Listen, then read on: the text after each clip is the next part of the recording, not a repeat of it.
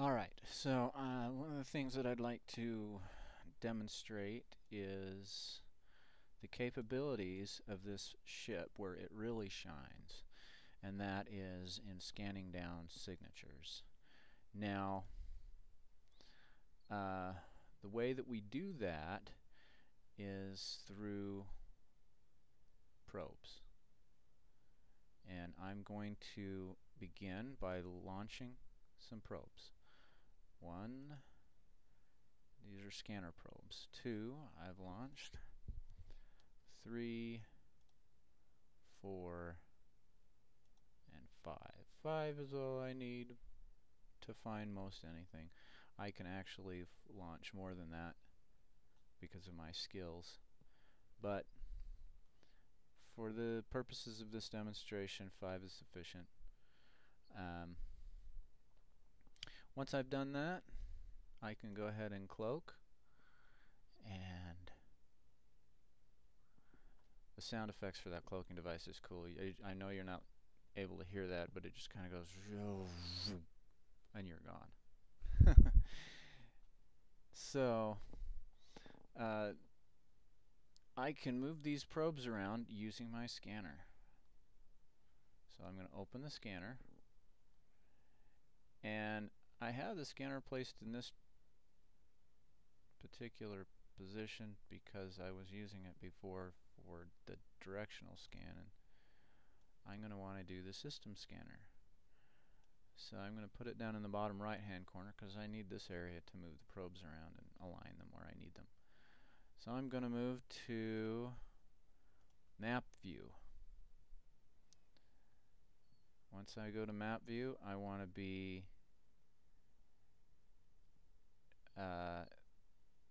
in the solar system map. Make sure that it is not the star map, but it's the solar system map. And you go ahead and minimize the world map control panel. I'm going to left click and drag so that I'm looking at the top view. And then I'm going to use the scroll wheel to bring the view out further away from the center. I'm going to select all of my probes by clicking on the top one, holding down the shift key, and clicking on the bottom one. And then I'm going to right click that selection, and I'm going to select scan range 32 astronomical units. Okay, that's going to bring it to the most macro, the widest angle scan range for each of these probes. Now I can position all 5 of my probes so that I have one going at each compass direction. One going up, one going down, and one left and right. Okay.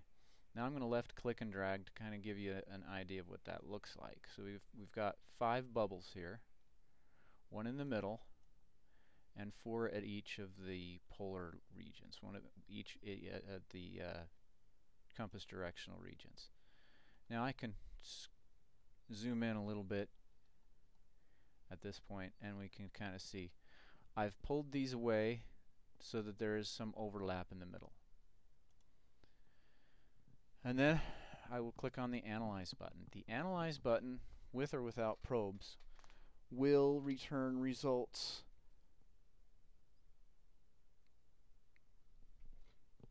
if there are anomalies. It will return those results as positively identified, found results. You don't even have to have probes out. But for cosmic signatures, on the other hand, these require a little more effort to isolate and identify the exact coordinates. Alright, so let's give a brief overview of what the results I'm looking at here mean. Okay. The circle result. Linear circle that identifies a positive hit on a location somewhere along that circle. That basically means that two of my probes, likely this probe and this probe, picked up a signal, whereas the other three, or the other four didn't, or the other three didn't. And it's identified a location right there. That's the circle. The dot location here is a positive match with 3 or more of my probes, and it is identified positive location, specific location. Now we can select one or the other of these signatures. I will pick the one that's a dot location, and I will click right click on the signature that I want to keep and ignore other results so that I can focus on one at a time. And then I will center my middle one by holding down the Shift key and left clicking and dragging it around so that it's centered on that location. But I also have to make sure that it's centered vertically as well, up and down, and it is. And then again, like I say, for manipulating this, you're left clicking and dragging it. And in order to move it right or left, you right click and drag to move it up or down or left or right to center the view where you want it. And then I will reanalyze. Actually, what I'll do is I will Shift and I will select it till this bubble highlights. See how that's highlighted there? And I will left click and I will drag. I'm holding down Shift as well so that I manipulate. When I change one, I change all of them. That's what Shift does. Shift means if I move one, I move all. Okay. And then I will hold down the Alt button and I'll pick one of the arrow locations and I will move it up so they're closer together. What that does is it basically says move everything towards the center point or away from the center point by making the mouse move up or down or up or whatever, whichever direction. It will go towards the center point. And that makes it easier to zero in on a particular location. And then again, I'm scrolling in and right clicking and dragging it so that it's in the middle of the screen so I can see it easier. And then I'll click Analyze again. And I will repeat this process of scanning, getting a result. Now sometimes there are two results. This just means that a combination of probes got different conflicting results, and so it shows me two possibilities for the actual result. And what I like to do is I like to center that in the general vicinity of those two. The true point is usually somewhere in between those two, so that's kind of what I like to do, is I like to center the overlap onto that result and then hit Analyze again. I don't like to have multiple results. It makes it more difficult to scan down or narrow down, because then you're 50-50 chance. One of those is correct, the other one isn't. And actually that narrowed it down to kind of what I thought, somewhere in the middle there. So I will narrow it again by holding down Shift and reducing the field, and then I will zoom in again.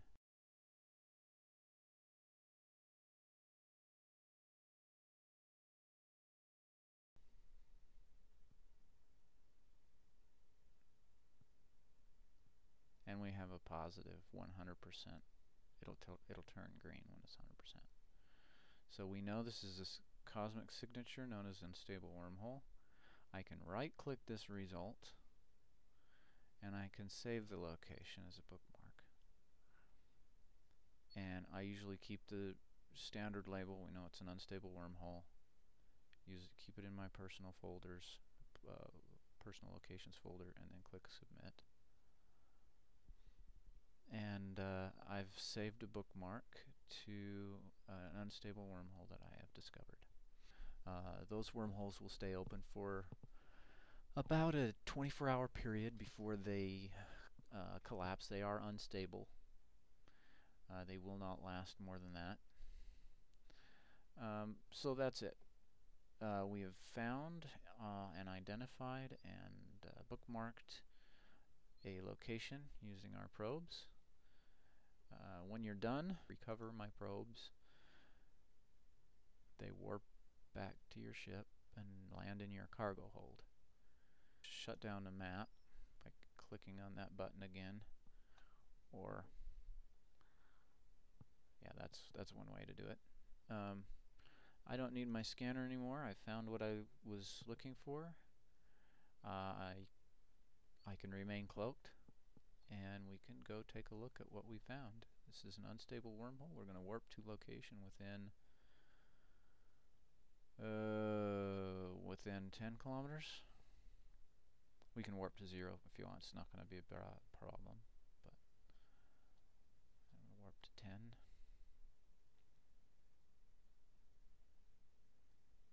Just because if I get too close to it, it will decloak me. So if I want to stay cloaked and come upon it cloaked.